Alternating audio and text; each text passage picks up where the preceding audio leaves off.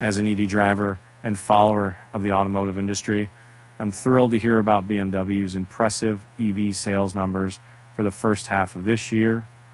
BMW's ability to outperform its competitors and gain significant market share in Europe, even in a challenging market environment, is nothing short of impressive. BMW recently disclosed its electric vehicle sales statistics for the initial 6 months of the current year, bringing delightful news for the German automaker.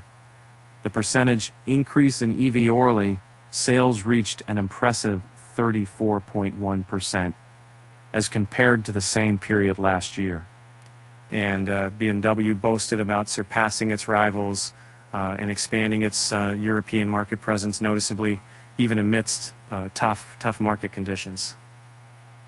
As a researcher examining BMW's electric vehicle sales data, I discovered that a grand total of 179,557 units were sold from January to June this year. Among these sales, shipping an impressive number of 107,933 units were purchased during the second quarter alone, April to June.